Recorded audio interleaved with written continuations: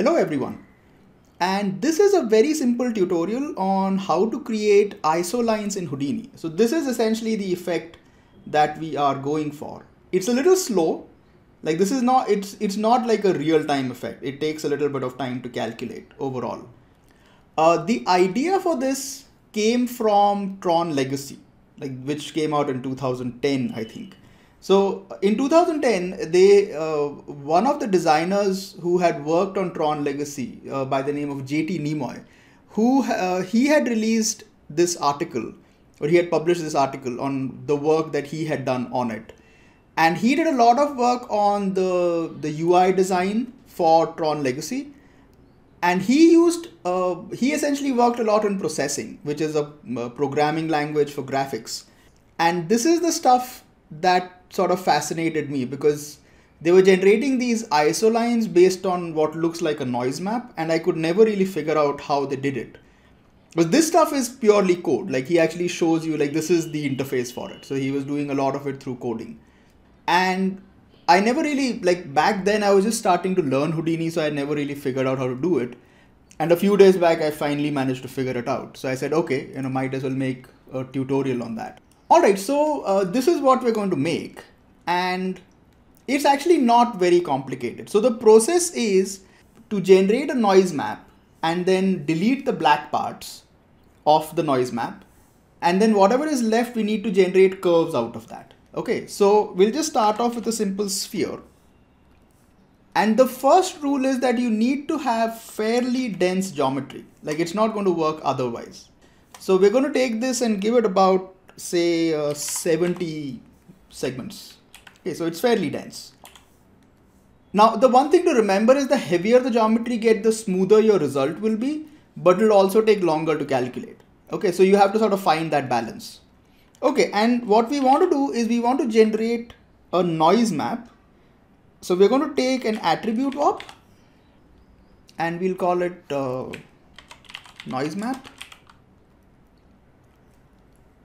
And this is going to be fairly simple. So what we're going to do is we want to create like a looping noise. So we'll take a turbulent noise and I'll connect the position and we'll just plug this in here. So this is what we have, but I want original purlin. So I have this, and we'll just give it a little bit of frequency.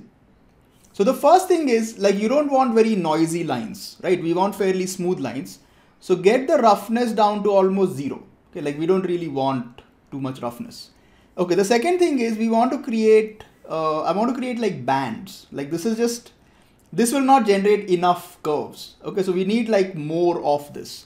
So what you do is just take a trigonometric function and we will set this to sine, and I'll just plug this into the radians, and the trigonometric function comes out to color. Okay, so we want to do two things. Like, firstly, if you want to animate this, we animate the offset value. So this will get promoted. Okay, so we'll promote this parameter. And the frequency, start off at somewhere around 30 or 40. So we'll take it about 40. And there you go. This is the noise map that you get. This is actually a very nice way to generate like some really interesting noise maps if you want. Like, whatever you change this to, it looks pretty decent. Like you get alligator noise or sparse convolution. You get very interesting results with this.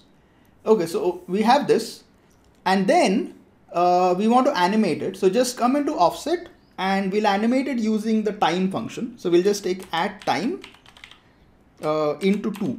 Okay, so it's just relatively fast. So if I press play, I should have this, which looks pretty decent. The rest is fairly simple.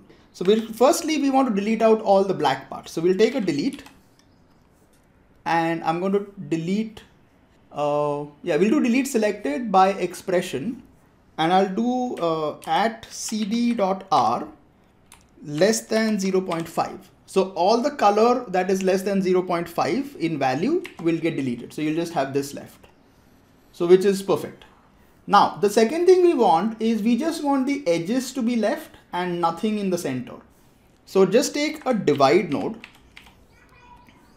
and in the divide node, you get a very simple option, like turn off convex polygons and just switch on remove shared edges. So you'll just have, nothing left in the middle. Like if you press W, you have most of it there already. See, there you go. we have lines. Now the rest of it is just doing a couple of fairly simple things. So the first thing is, like in some cases, because these spheres are sort of growing and becoming, bigger or smaller, like if you want them to go in the opposite direction, just do a negative over here. Like we can take the time and do a negative, so they will sort of grow bigger. Okay, like instead of becoming smaller. Okay, so like what we can do is, in order to make sure that, shapes don't fall down too small, I can delete the really small stuff. Okay, so I can just take a measure and we'll measure the area of these shapes. Okay, so we'll measure area and then again take a delete and we'll do delete by expression and just do at area less than 0.01. So what will happen is that the ones that are too small will essentially just delete. Or let's try 0.02. No, sorry, 0.005. Okay, so we have like smaller shapes still. Yeah, okay, so this is good. Okay, now what we want to do is we just want to smoothen out the shapes. Okay, so just take a smooth and we're just going to smoothen this out. So first thing you want to do is you want to turn off the constraint boundary. So make that none and there you go. And depending on how smooth you want it, we can just drop the filter quality down to 1 and just increase the smooth values. And that is good enough. The problem is it tends to be a little bit jerky. So you can actually just work with this. But if you want, we can do a little bit of resampling. Okay, so we can just take a resample. So we'll do like a couple of resamples. Like one, we want to keep the point count like fairly low. Okay, keep it on subdivision curve so it sort of generally follows the shape. Okay, and then take a second resample and just increase the density. So keep this to subdivision curves as well and just make it like really small. So we get like, fairly smooth points. And yeah, it tends to get a little bit wavy, but that's fine. Like, you get like a decent result. As I said, like you can stop here itself. Like this is fine as well. Like this isn't bad either. But if you feel like it needs to get a little more smoother or you want to, get a little additional control, you can work with a little bit of resampling. And that's basically it. Like, so then the rest of it is fairly simple because these are still polygons. So if you don't want the polygons to remain anymore, just take a carve and, just apply a carve. That's it. Okay. So then like the curve no longer has, like the polygons are gone. Or you can just do a polywire, like that's okay as well. Just take, like, even if you don't want to do a carve, you can just do a polywire and, just keep it really small. Turn off prevent joint buckling because if sometimes it can cause like really sharp spikes. And, that's basically it. So as I said, like you can directly get it from smooth as well, which is fine. Or let's do one thing, let's get it from this resample, but we'll keep it relatively dense. So 0.02. Yeah, I think this is okay. And just remove the color. So we'll just take a delete or we'll just take a color node and give it some color. So I'll just take this and change it to bounding box and there you go. Or if you don't want to see the polywire right now, I can just take in the carve. And if you feel like, if you do a preview of it and it feels a little like jerky, like you can see like it's a little wavy or shaky in places, just increase the sphere, segments. So just take the frequency, get it up to like 100.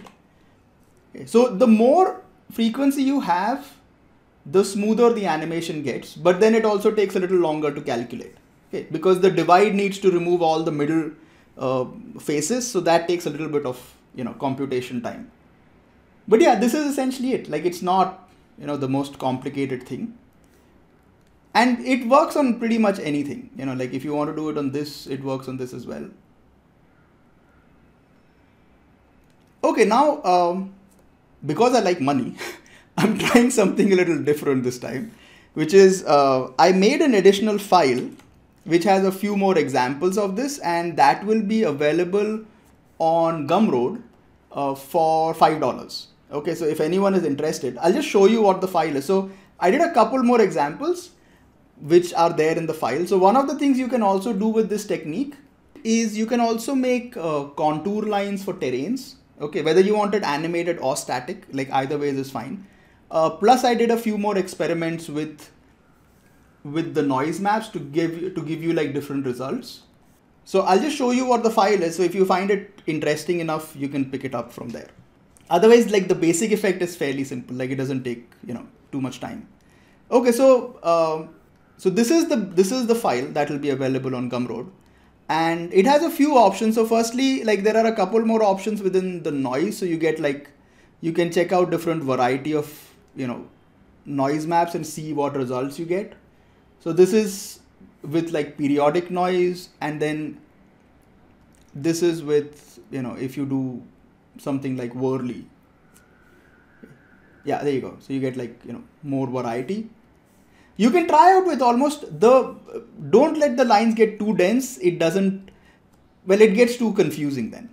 And you can also blend between, like I tried this, which is essentially like you're blending between smooth lines and, wavy lines.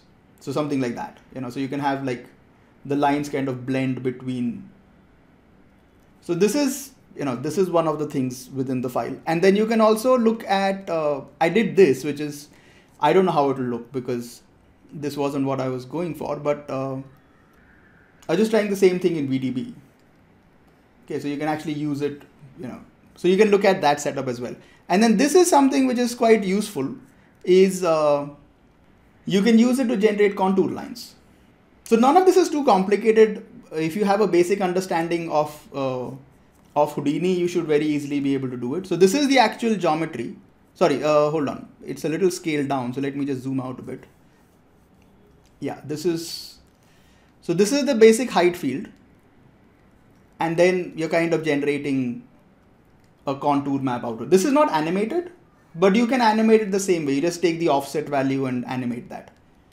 So yeah, so this is basically it. This is not the most complicated thing in the world, but the effect is nice. Like it's something that, as I said, I've been wanting to solve for a very long time.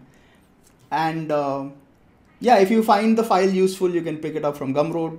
Otherwise, you have the basic information. You can do it anyways. And yeah, so if you have any questions regarding this, or if you pick up the file and you have any specific issues regarding the file, you can message me on YouTube, Vimeo, Twitter, whatever, whatever is suitable to you. Okay. And yeah, that's basically it.